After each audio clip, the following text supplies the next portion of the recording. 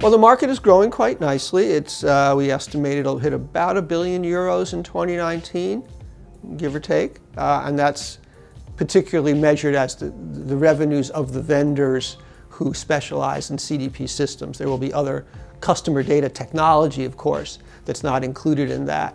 There are 80 or 100 or so vendors worldwide who are specialist CDP systems, and they're very varied. It's one of the more interesting things about the CDP market is that some systems only assemble data, some systems do the data assembly and analytics, and some do the data assembly and the analytics and the personalization. So there are a wide variety that lets different companies choose the kind of systems they need. We see the development of the market continue. We see additional specialization, so we now see systems that are just for retail or just for financial services or just for travel. We see systems that are more focused on very large companies or very small companies. We see systems that are in regional markets, particular national markets as well. So we see a lot of growth and a lot of splitting.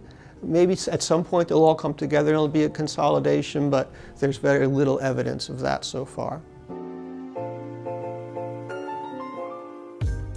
Actually, there is a substantial difference. The European market has tended to buy the systems that are more full in their scope of functionality. So not just the ones that assemble data, but they also tend to buy the ones that do analysis and do the personalization as well. We think that's because often many of the European companies are a little smaller than the US companies, so they tend to have fewer resources, so it's more important for them to be very efficient in their purchasing.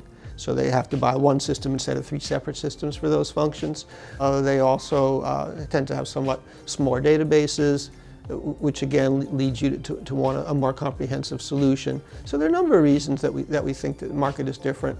But the overall trends are the same. You know, European consumers are like US consumers in that they expect to be treated as individuals, and that requires the customer data that is assembled by the customer data platform. So the marketers in Europe are seeing the same pressures that the marketers see in the US. They use very similar technologies, so we do tend to see them sort of moving in the same direction. It's very interesting. It's hard to measure. We see quite a number of vendors in France.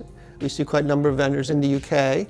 The Netherlands, for whatever reasons, small country, but it has a lot of CDP vendors there. It's something in the water, we think.